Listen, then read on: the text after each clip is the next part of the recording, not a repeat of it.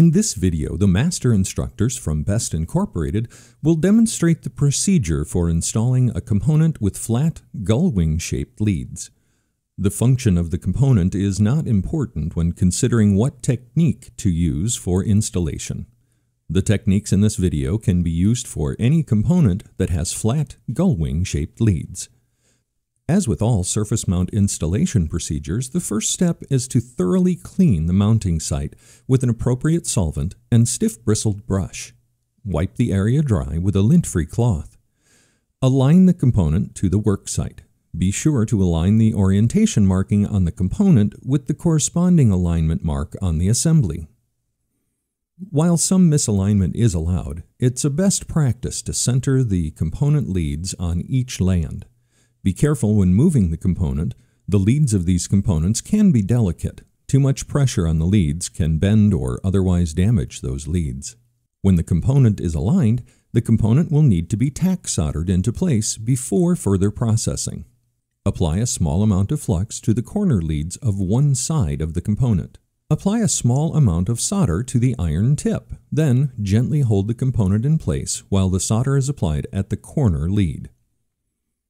Reorient the board after the component has cooled and access the diagonal corner lead.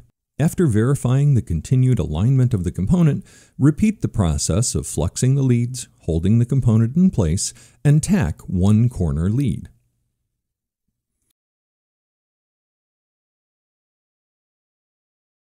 The instructor will now demonstrate 3 different methods of soldering the remaining leads. First will be the point-to-point method. Apply flux to the entire row of the leads to be soldered. Using the land width as a guide, place a small diameter solder wire at the toe of the lead approximately equal to the width of the lead.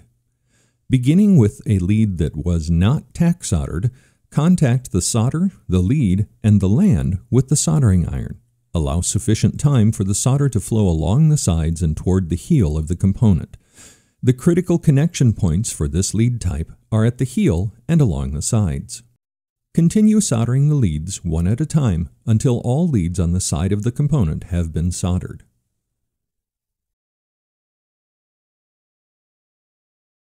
Orient the board as needed to access the next side of the component. The next method demonstrated will be the multi-lead top-of-foot application method. As with the point-to-point method, apply flux to the entire row of leads. Place the small diameter solder wire across the row of leads with the wire resting on the top of the foot of each lead. Using a single-sided chisel soldering iron or other similarly shaped tip with a larger thermal mass, contact the solder and the top of the foot of 2 or more leads. Gently sweep down and away from the component body. The solder will flow along the lead and land to form the soldered connection. Be careful not to apply too much pressure to the leads, or there may be a risk of damage. The third method that will be demonstrated is known as drag soldering. Once again, reorient the board to access the next side of the component. This time, ensure that the board is in a position so the leads are perpendicular to the direction of the drag path. Using a single-sided chisel or similar tip, apply just enough solder to cover the face of the iron. If the tip has a concave pocket, the cup will need to be filled with enough solder to form a small bubble. Place the iron at the end of the row of leads with the face of the iron parallel to the board surface.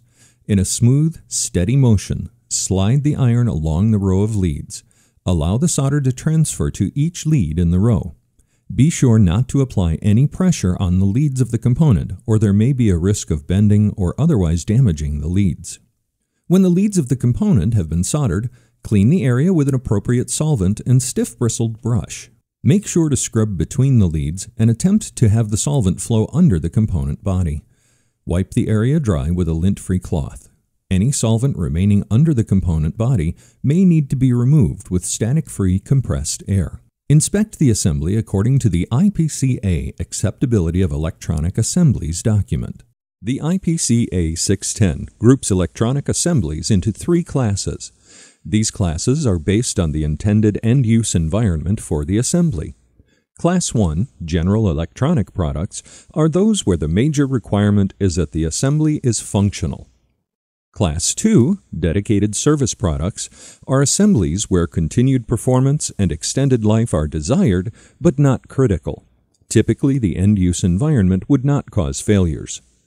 Class 3, high performance or harsh environment products, are assemblies in which high performance and performance on demand are critical. Downtime cannot be tolerated, or the extreme environment may be uncommonly harsh. According to the IPCA 610, on a Class 3 assembly, each lead may have up to 25% of the lead width, or 0.5 millimeters, whichever is less, off the side of the land, as long as the lead does not extend to where there is a potential of shorting. On gullwing leads, where the foot length is less than 3 times the width of the lead, 100% of the lead must be soldered along the side of each lead. If the lead length is more than 3 times the lead width, then 75%, or 3 times the lead width, whichever is greater, may be soldered along the side of the leads.